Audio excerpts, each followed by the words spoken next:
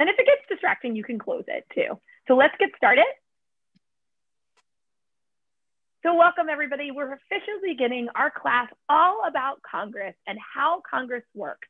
So we are so excited because we're here today with Tom Donnelly, one of our top scholars at the National Constitution Center. Tom, would you like to say hello to all of our students? Sure. Hi, I'm Tom Donnelly. I am the Senior Fellow for Constitutional Studies at the National Constitution Center. Thanks so much for spending your Wednesday afternoon with us.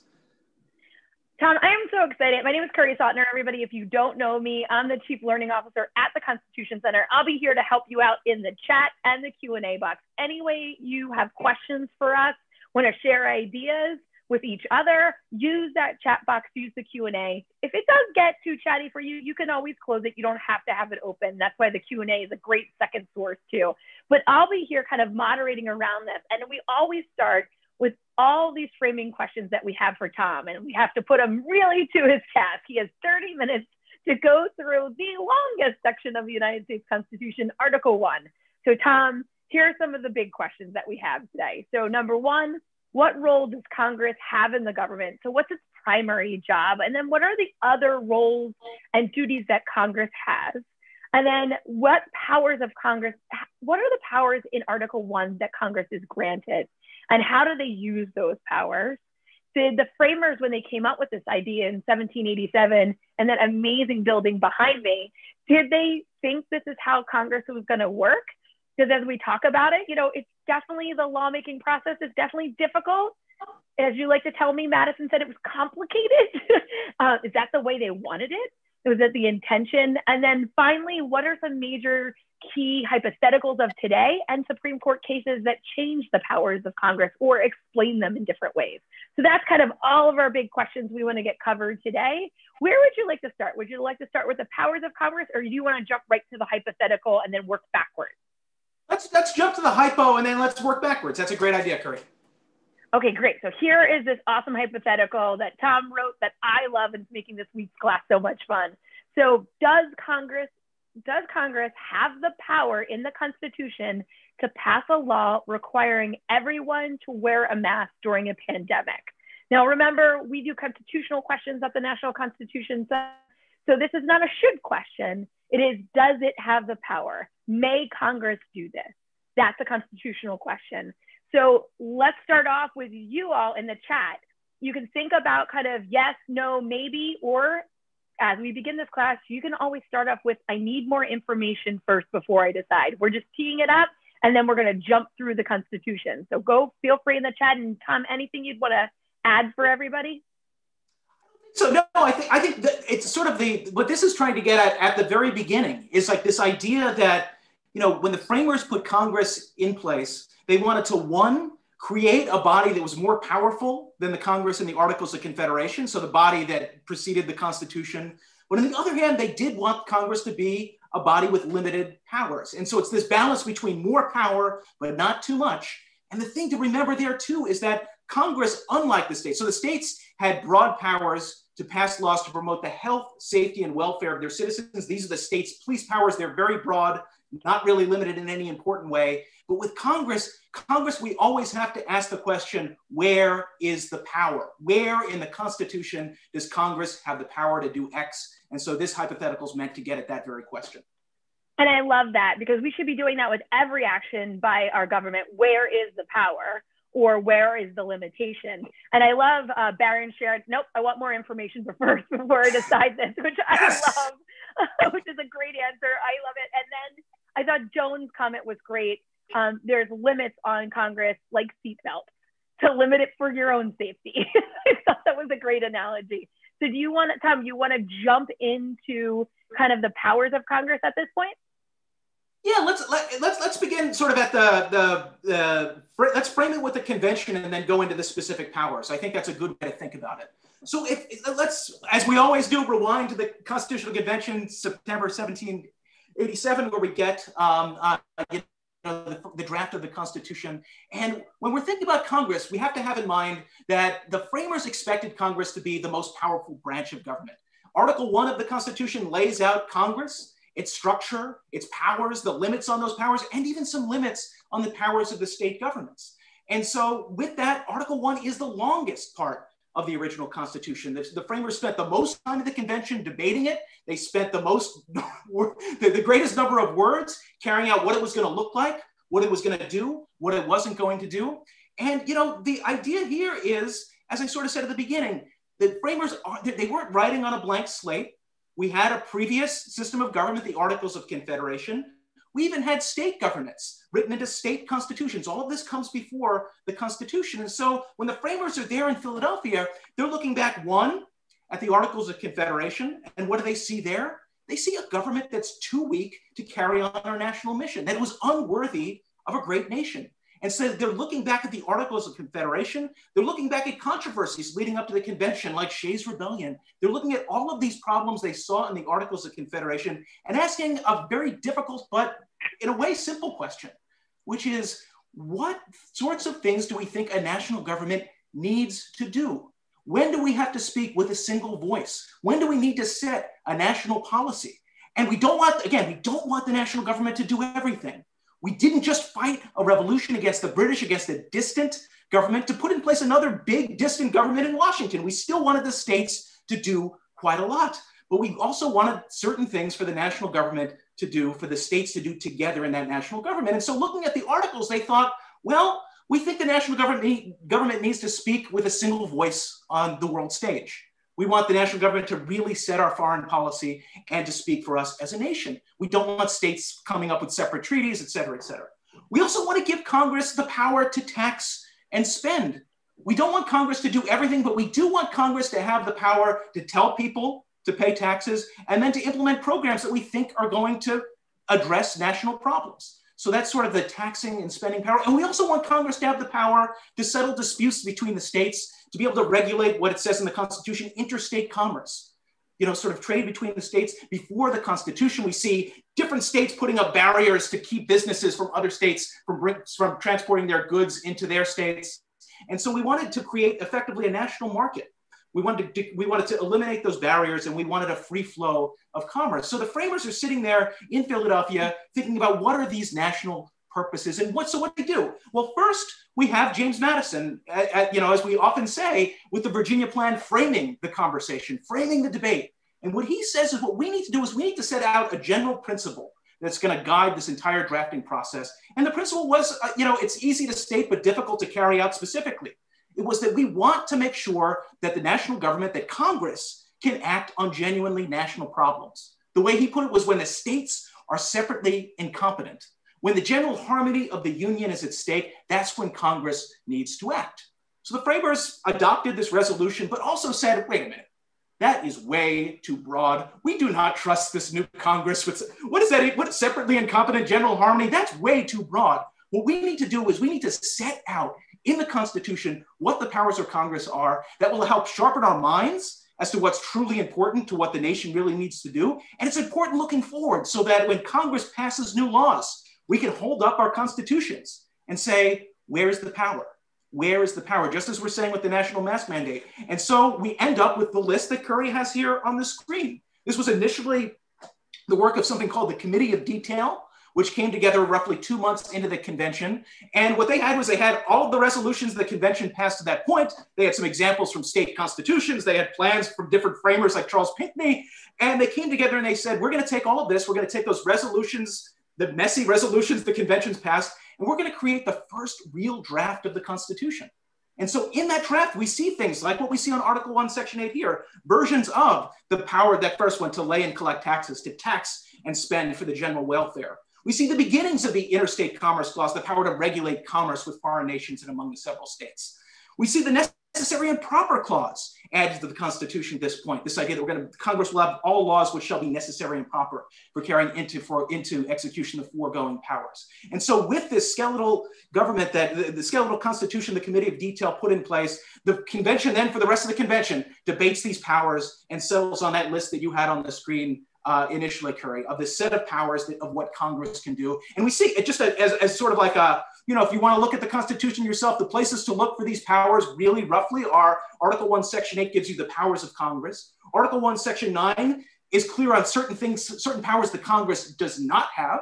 And then Article 1, Section 10 ends up being this really interesting provision where it's saying there are certain things we don't want the states to do.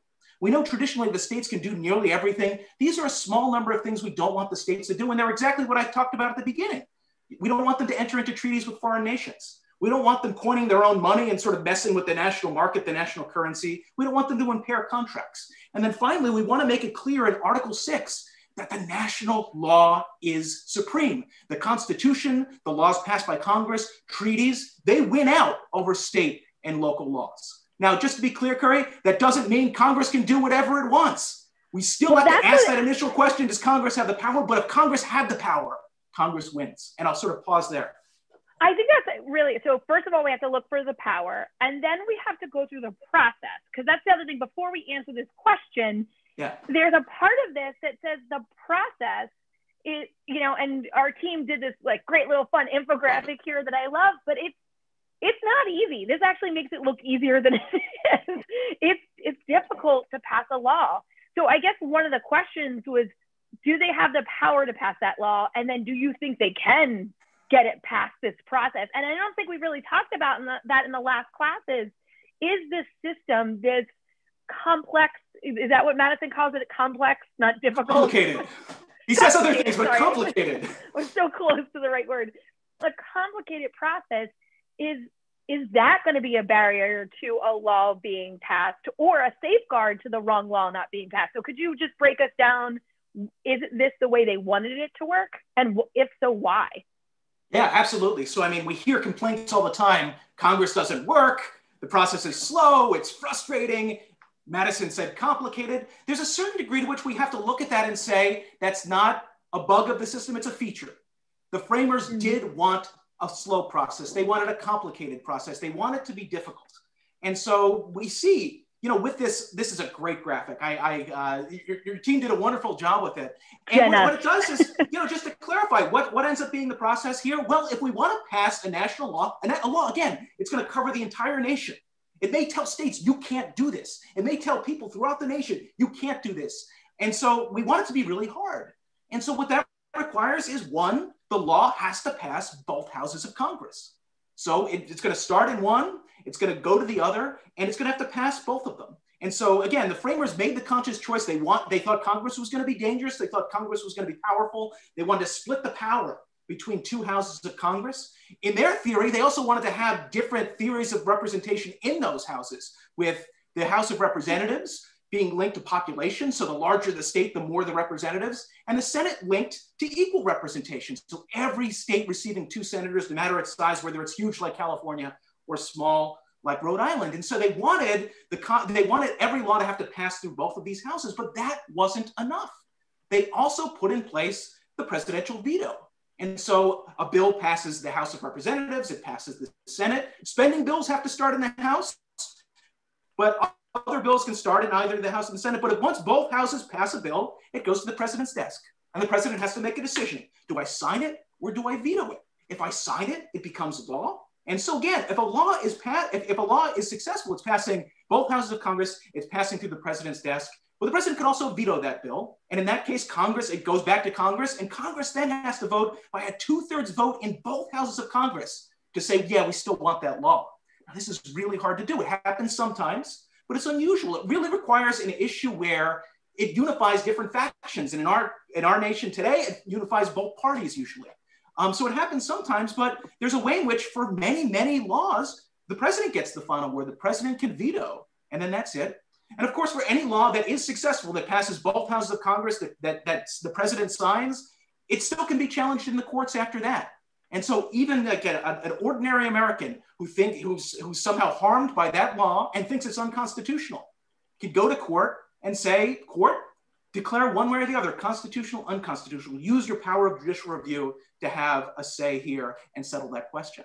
So it's a really hard process. Now, Kerry, why do we have this process? Is it a crazy process? What's the big theory behind it? Well, it's that we really want to slow politics down. We want it to be hard for Congress to act. But what is this? What is the, what's the theory behind it? Well, we hope the most obvious one is that we hope for various checks to make sure that no faction can do things that's going to make a lot of people unhappy. We want action to really unify a variety of interests in the nation. But more importantly, through a slow process, we want there to be deliberation. We want there to be debate. We want there to be compromise. And we want, effectively through this process, through all these checkpoints, we want the bad laws to be thrown out.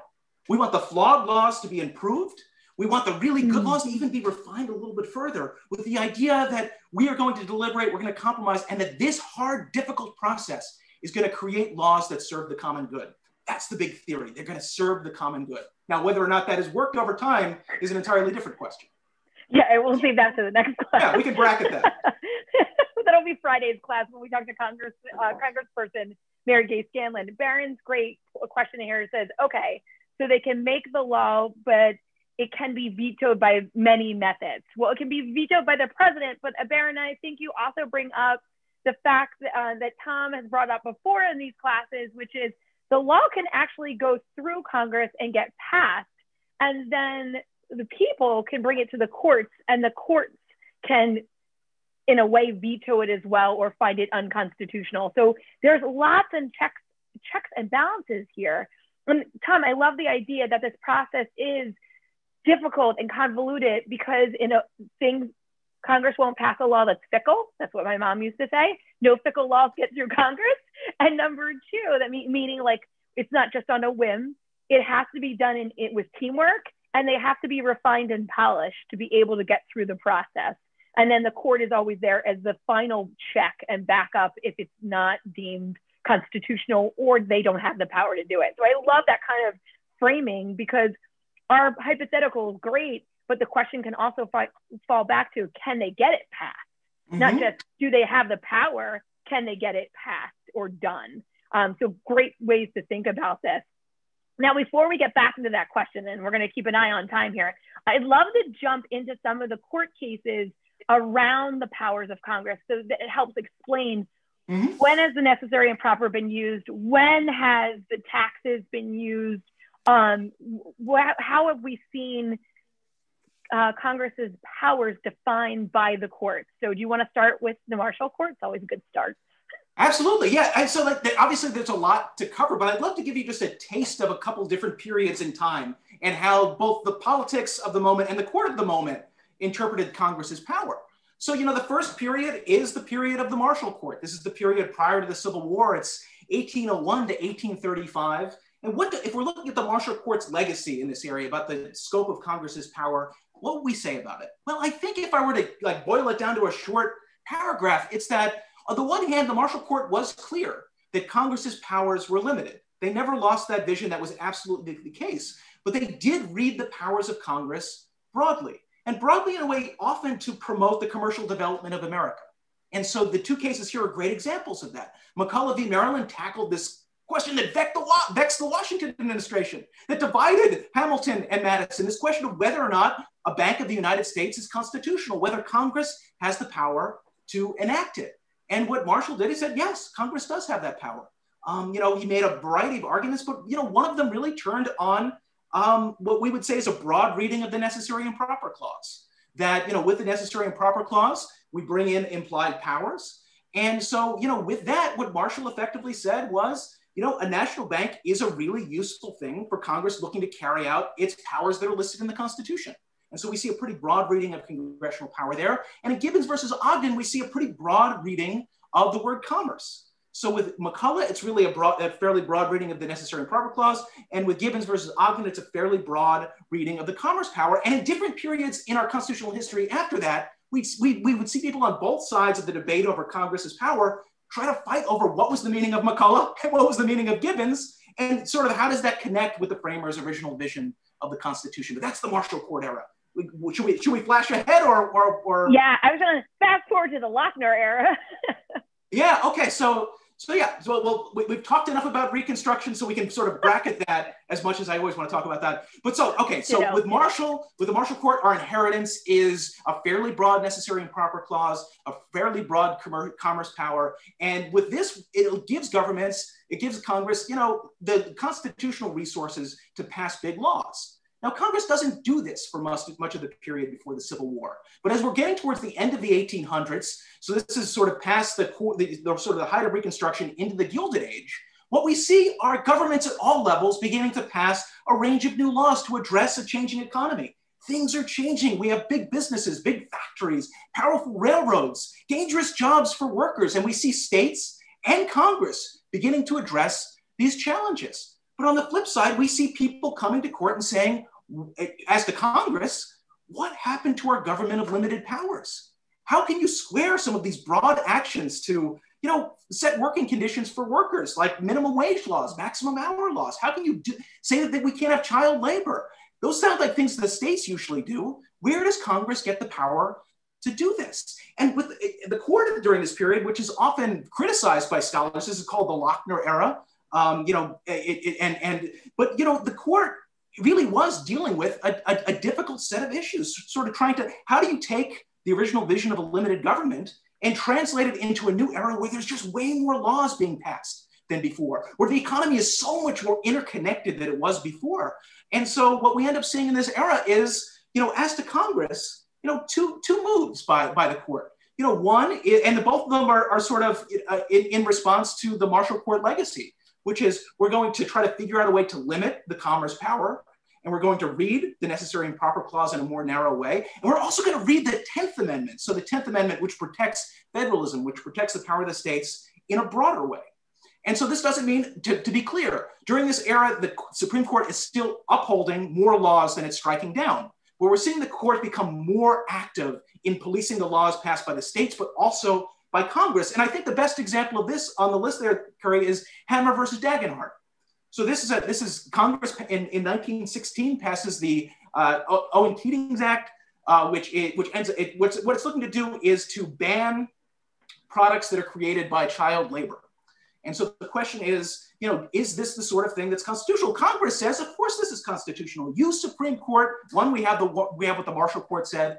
Two, you have said it's okay for us to regulate things that are moving around in commerce between the states. This can be harmful products. This could also be products that we think are immoral, like lottery tickets, like alcohol. You've said that that's okay. How can it be okay for us to now set something saying that if a product's created by child labor, that's also immoral, and we should be able to say that that can't be out there in interstate commerce? But the Supreme Court, in a 5-4 decision, pushes back.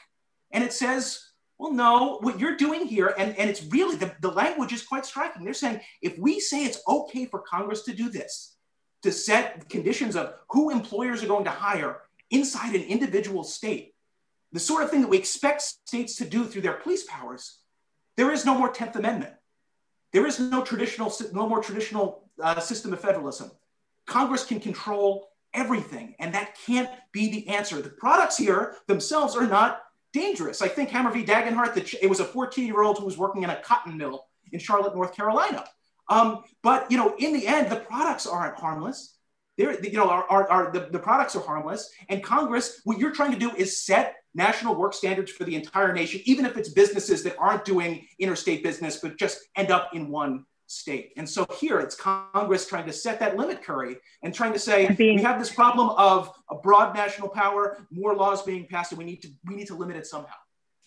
So again, and that was mostly around the Commerce Clause. Was that the power that Congress said they had the power? Got it. Okay, because then you're going to lead me to my favorite case to talk about, which is almost like the opposite of that case, where they said you can't tell. It's not your job, Congress, to tell a factory in Idaho or wherever it was, I can't remember the state, who they can hire in that factory. And then we get flash forward, I can't say the word right now, to Wickard v. Filburn in 1937. And this is about a farmer growing wheat for his animal on his farm. And Congress said they could use the Commerce Clause to affect that farmer in a way. So could you tell us about this? Because I think they're almost polar opposite cases, the way the courts decided. Absolutely. So, I mean, Hammer v. Dagenhart's 1918, Wickard v. Filburn, a lot is I think it's 1942. And a lot happens in between those 2 years. What intervenes? The Great Depression. And so we have FDR elected, we have economic disruption like we've never seen in this country, and we see a national government doing more than it's ever done before, passing big national regulatory policies, things that we still have like Social Security, and really trying to redefine the relationship between the American people and the national government. And so here, we see eventually a shift on the Supreme Court, where the Supreme Court is eventually, as we get to Wickard v. Filburn, saying the Lochner era was wrong and Congress needs to have more power to regulate the economy. Wickard v. Filburn is the classic example of this. You're right, Kerry. Who is Mr. Filburn? Poor Roscoe Filburn is just he's a small farmer. He's creating wheat on his farm. Not even for himself to eat. He's creating the wheat for his animals to eat, I think was what it was. And so he's not selling his wheat in interstate commerce. He's not selling his wheat to anyone. But Congress has passed a law called the Agricultural Adjustment Act, which sets limits on how much he can grow on his own farm. And so the question is, can Congress do that? And Mr. Filburn is saying, of course Congress can't do that.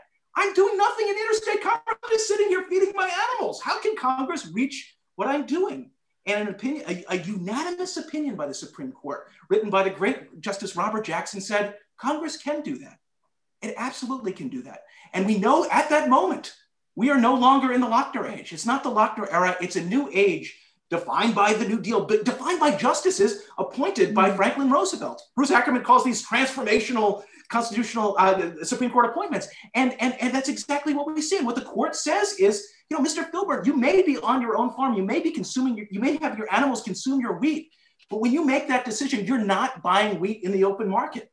This affects, if we take what you're doing and other people do the same thing, it disrupts the entire wheat market. And Congress, because that's something that spans the entire economy, the effects of what you're doing, if combined with other people, has a massive effect on interstate commerce. And that has to fall within Congress's commerce power. Needless to say, so Wickard v. Filburn, a unanimous decision of the Supreme Court, but remains, hotly debated among scholars today. It's the outer limit of Congress's power under the Commerce Clause. I refer to this as the butterfly effect because it feels like anything can then fall under that. Like anything, me buying, toothpaste at one store instead of the other, it feels like very broad reaching. Now, do we have cases in kind of the new Federalist time period that kind of shrink Filburn, or kind of what? And again, we're looking at where are the powers that Congress is given. This is pretty broad. Then you can say if it affects commerce, which a mask mandate could affect commerce, because then people wouldn't be able to travel to another state to say go to a concert venue or something like that because they might have to wear a mask, or some kind of effects, even if it's state to state travel. Yeah, so I mean, it's a great question, Kerry. What we end up seeing is that from 1937 to 1995, the Supreme Court basically allows Congress to do what it wants with the commerce power. It doesn't strike down any law between 1937 and 1995 as exceeding Congress's commerce power. And so it's a broad rule of deference from the New Deal Revolution up to 1995. But then what we see is with Chief Justice William Rehnquist, who takes his seat as Chief Justice in the late 1980s, and then his former law clerk, Chief Justice John Roberts, becomes Chief Justice in the aughts. We see the Supreme Court try to sort of find a limiting principle for Congress's power under the Commerce Clause. And so, surely they're looking back at something like Wickard and saying that's a really broad, that's sort of a really broad approach to congressional power. What we were taught and what we know is that the Congress is supposed to be a body of limited powers. How do we find those limits? And, the thunderbolt in the legal world was that first case, United States versus Lopez. And so here it's dealing with a national law, the Gun-Free Schools Act of 1990. And what this act says is that people can't bring guns into school zones, effectively trying to keep guns out of schools. And Mr. Lopez brings a concealed weapon into his school, and he's prosecuted under this congressional law.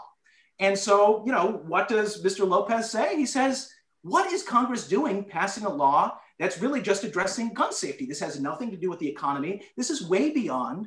This is a traditional area that we would expect the states to handle. And this is way beyond Congress's power under the Commerce Clause. And most scholars just expected, I think at the time, for this challenge to lose, because the Supreme Court had done nothing to limit the commerce power between 1937 and 1995. But the Supreme Court, in a 5-4 decision, said, no, Mr. Lopez is right.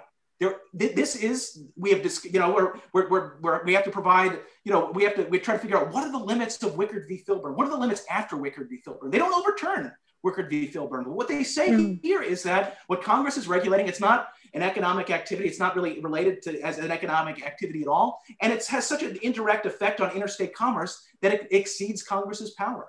And so with Lopez, oh, I'm sorry, Kerry, yes. I was just gonna say, so they started to find like that there has to be an effect on interstate commerce. There has to be like some kind of substantial effect on commerce and to measure it. Because in a way, it feels like the last case was like unmeasurable in a way. Like you could say it has an effect, and it probably does, but how much of an effect one guy on one little farm? Yeah, and I mean, Justice Breyer in dissent in this case just says, you know, of course gun violence affects the economy. It affects education, which affects the economy. And what the majority says is that's too much of a leap. It's once you can make sort of a jump to a jump to a jump, it's giving Congress too much power. So it ends up really, in a way, Curry, and even extending back to the New Deal, the debate on the court is often, you know, on the one hand, some justices saying we need the Supreme Court to have a rule that sets limits on Congress. And then the other side isn't so much saying that Congress's power is unbounded, but what it's saying is the economy's expanded. You can see how interstate commerce is affected by a lot of things. And we're just going to leave this question to Congress itself and elections. So in effect, it's a theory of republicanism, as if Congress exceeds its powers, the people will check them. That's the theory, at least. And we have a great question before we get to the final hypothetical real quick. There's a great question from Zach in the Q&A from earlier that I just wanted to kind of ask out, because I think that your point is valid, that the people, it goes back to the people. If you have Congress not doing what you want them to do, then you can affect them in the election. And we really quickly, didn't really talk about the House and the Senate, but the House is supposed to be the most responsive, which is why taxes was given to them, to the people, which is why their terms are only 2-year terms. They're younger, the youngest they can be is 25. The Senate is 30, 6-year terms. So Zach's question, long way to get there, sorry. Due to the members of Congress coming from all different walks of life, and technically can be pretty young, how do they learn the legal language of the laws to be able to write them in a way that stands up to the Supreme Court? And was this an issue at any time in the past? I love this question. It's such a smart question. And I know we have Mary Gay Scanlon coming on Friday. She is absolutely a lawyer. She's one of the largest firms in Philadelphia, and was a lawyer for education for years and then became a congressperson. But that's a great point by Zach. How do you expect Congress people to be able to write laws that stand up to the Supreme Court when they may not have that experience? Yeah, that is a great question. I mean, one practical answer is that Congress has always been filled with lawyers. Like, it just, as a practical matter, it has. But I mean, I think if you go back to the founding, there was, a thought that, it was a small R Republican vision of the Constitution, which is that it's not going to be super long. People are going to be able to read it and understand it. And we hope that our laws would similarly be that way. Now, of course, laws have become increasingly complex over time. The thought was, maybe we don't want everyone who's speaking about the Constitution and what the government's going to do to just be speaking in legalese. The one other thing I'll add, Curry, is that, one scholar of the New Deal, Barry Cushman, says that part of the problem with the early New Deal laws was just that there was so much happening, Congress was doing so much, the executive branch was doing so much, that you just wound up with sloppy drafting. And so part of it was a shift in political power, a shift on who was on the court too. But part of it too was just the lawmaking, the law writing became more precise over time. And that made it easier for the Supreme Court to uphold what the New Deal administration was doing. So just wanted to bracket that in there too. Which I love that comment from the courts, write better laws, do better, go back and write this better. It's not that you don't have the powers, it's just poorly written, which I think is so awesomely harsh, but awesome. So back to our hypothetical, people. Okay, time to vote. So here's your job. You can write yes, no, maybe, I still don't know enough. All those things are great. If you want to put a yes or a no, say why. So does Congress have the power to pass a law requiring everyone to wear a mask? And I'll flash back in a second to some of the powers of Congress, because you can cite where the power comes from in that list. And so I'd love to know in the chat box now, this question, does Congress have the power to pass a law requiring everyone to wear a mask during the pandemic? I'll give you a minute. I love these answers already. And let me put this up here. I know. Okay, so I'll start reading them. Yes, but it can be checked. Got it? Yep, you're totally right, Baron. At least on the checked part. Know that the power lays within the states. So Juliet says it's the state's job, not Congress's job. So she's going to go with no. Maybe using the elastic clause. I like that. I appreciate that. I like to bring up necessary and proper as well. Joan shares that yes, to promote the general welfare. We've got a couple no's. Depends on the language of the mandate. Love that, Colin. Colin, you're totally going to be a lawyer with that answer right there. Maybe, Peter, good answer. And no, but the president can go through the executive order. That was from Jackson. And mass DO typically contain an elastic clause after all. I think that was supposed to be funny too, but I'm not sure. Yes, it protects the community. These are coming in so fast. I agree with Colin. And no, it should be up to, Don said, up to the individual states. And Peter shared that today's presentation was different than Monday. Every day is different, even though we have the same content.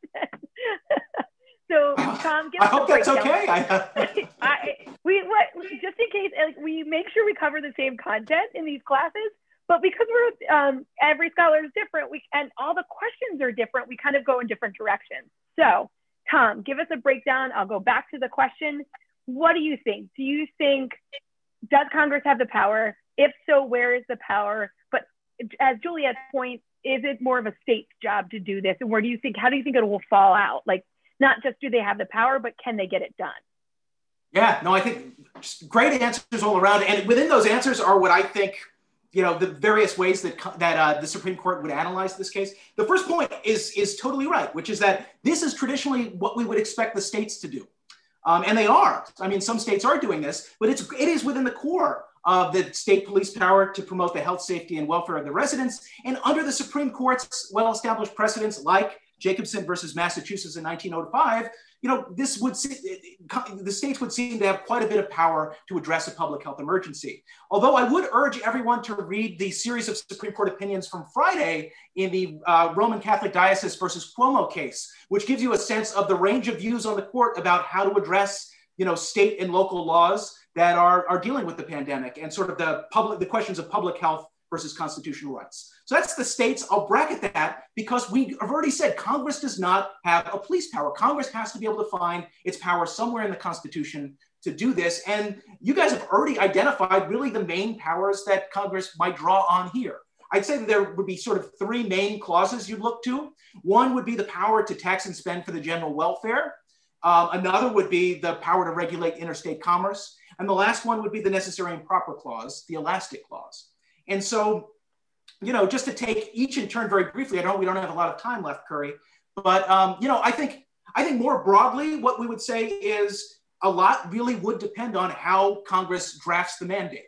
And so, the challenger, someone challenging the constitutionality of the mandate, they're going to be in a relatively stronger position if the mandate's quite broad, quite general, not limited in time in any way. And so really is just a massive general mandate. I think that they have stronger arguments under that sort of mandate, whereas Congress would be in a much stronger position if it really it tailors its mandate to one, economic conditions. So really like a mandate that is linked to when people go to work, when people go into businesses. So Congress would be able to say that's more within the core of its commerce power.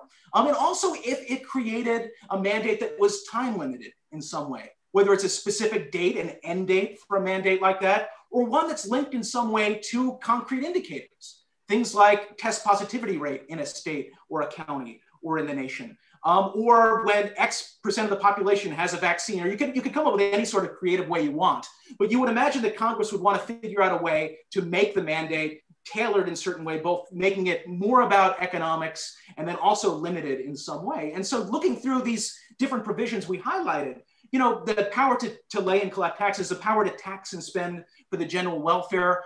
Broadly speaking, the Supreme Court has recognized a really broad power here for Congress. Congress can use this power to try to get states to do things that Congress wants it to do, but it's not an unlimited power. So just as recently as the first Obamacare case, Enfib versus Sebelius, 7 of the justices signed on to opinion limiting Congress's spending power, making sure that Congress, 1, is taxing and spending for the general welfare, 2, is providing clear instructions to the states. So in this case, would really have to say what sort of mandate they have to pass and really what the clear consequences are. 3, the spending can't in some way violate another provision of the Constitution like the Bill of Rights. And 4, it can't be super coercive. So the penalty can't be so extreme that it's really forcing a state to do something it really, really doesn't want to do. But the law would provide some sort of carrot or stick, more national money if you put the mandate in place, or some money taken away if you don't do it. So that's the taxing and spending. The commerce question is, I sort of previewed it in what I had already said, which is that, Congress would argue in this situation that, of course, the pandemic's affecting commerce across all states in a really huge way. And if Congress tailors the mandate in such a way that it's linked to economic activities like going to work, going to businesses, it's going to be in a relatively stronger position. Whereas the Roberts Court and the Rehnquist Court before it, as we know, give some resources for the challengers to push back. Because what the court has been searching for is what is the limiting principle of the commerce power. In the first Obamacare case, NFIB v. Sebelius, they said that at least under the Commerce Clause, under the commerce power, Congress can't regulate inactivity. It can regulate activity, but not inactivity. So Congress can't use its commerce power to force you to buy health insurance if you don't want to do it, to eat broccoli if you don't want to eat broccoli, et cetera, et cetera. There are many ways in which those hypotheticals worked in the oral argument, but the idea being that there is some limit to what Congress can force you to do. And so you would expect the challengers to look at that. And then finally, the necessary and proper clause, we've long debated, going all the way back to Madison and Hamilton, all the way to today, how broadly the necessary and proper clause sweeps, with the Marshall, Hamilton, Washington position being that it really does allow Congress to take powers that it has written in the Constitution and imply other powers that are useful for Congress to carry out its core functions, and then others criticizing that as far too broad and saying that necessary and proper really means necessary.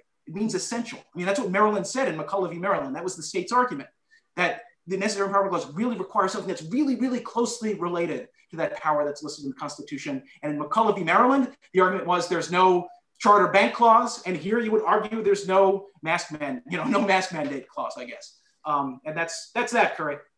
I think that's awesome. And so, wow, we laid out a lot for you, how Congress works, how it's supposed to work, what the jobs are, and then applied it in a modern setting. So super fun class with everybody today. And this is like my favorite part because it's stay tuned. Let's see what happens. Let's see if Congress does try to do this and how successful they are through the process and through where they're looking for their constitutional powers. You'll be able to support it or debate it in any way you want now after this class.